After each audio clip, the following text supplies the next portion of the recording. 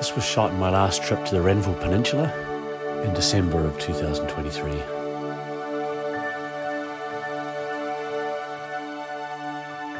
The visibility was actually quite good, but boy oh boy was it cold. Not a huge amount of fish life on this trip. There were plenty of lesser spotted dogfish though.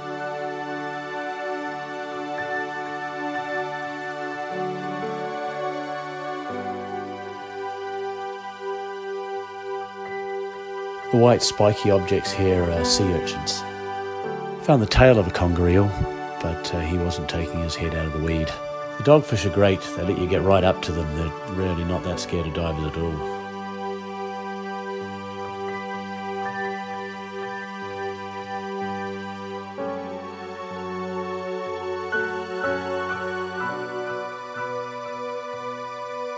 These little sharks feed on crabs, mollusks and other small fish.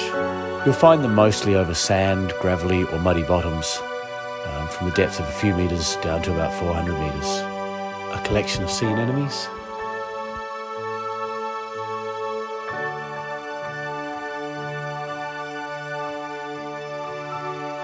I came across a dead seal, still bleeding from a large laceration on the face. I can only imagine it must have been done by a boat prop.